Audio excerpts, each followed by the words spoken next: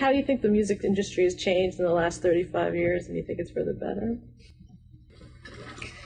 Yeah, I would say the music industry's changed dramatically. There's no question about that.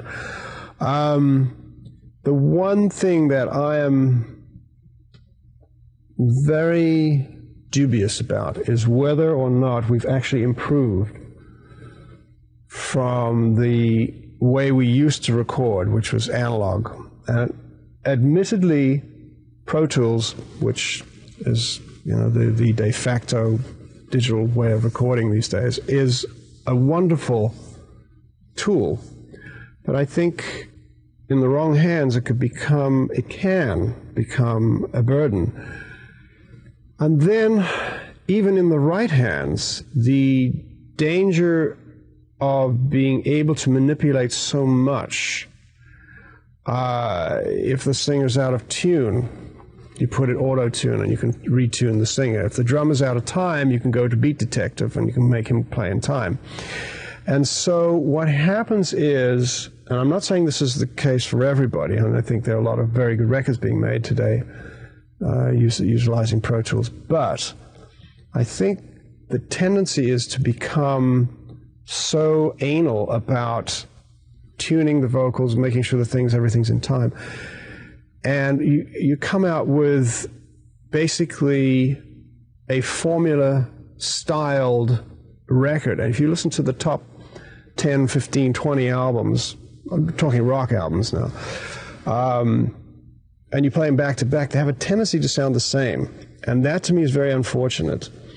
See, to me, rock and roll is not about science. It's about 4 or 5 people going in the studio and rehearsing first, making sure the band actually plays together, then taking the band on the road and making sure that the audience likes what they hear so that the band has a chance to modify that.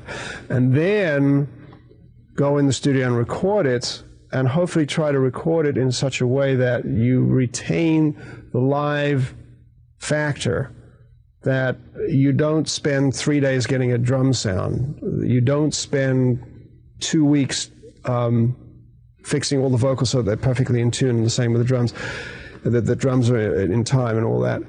And that, to me, takes away the spontaneity of what rock music's all about. I mean, it's not rocket science. It's pretty easy to play. It's not, I mean, you don't have to be a genius. I mean, it's good if you are. I mean, then you're a Hendrix, or you're a Jimmy Page, or you're a Jeff Beck, or you're whoever.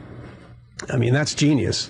But the problem is that bands have a tendency to come in and think, oh, they got to have the image right, which is, I mean, that's part of the economics of today. The record has to sound perfect, which is also part of what we're doing today. And to me, it's not rock and roll. Rock and roll's got to have hair on it. It's got to be stupid at times. It's got to be inane at times. It's got to be beautiful at times. It's got to be poetic. It has to have mistakes in it. It has to have hiss and nonsense and crap. And the fact that Zeppelin, or any band you can think of, the Stones, Zeppelin, Henry, if you listen to those records, those great classic rock records, which we all try to, and bands today always try to emulate, or they respect and revere and try to figure out how the hell they can get to that level, it's full of mistakes. And they traded on their mistakes. They would take a mistake and make it into something. And who cared if the drummer dropped a beat? Who cared if the thing sped up and slowed down? It didn't matter. And to me, it still doesn't matter. It's all about the three things, the three critical elements. The song, the song, the song, the song, the song. That's the first thing. The second thing is the performance. Because after the song, it's the person who's delivering that message to the public. If that person can't emote or project, go home. So it's the song, then the performance, and then it's the recording. The recording is really the third thing on the list.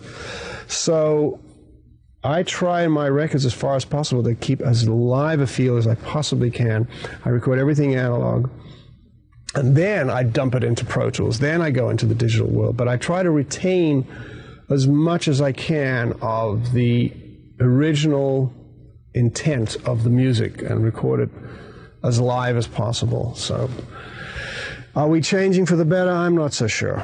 I'm not convinced. I mean, yeah, there are some advances. I think for every advance that we have, there's 3 backward steps. I mean, I don't want to be sitting in here while somebody's typing away at a computer trying to fix vocals. I want the bloody singer to go out there and do it again till it's right.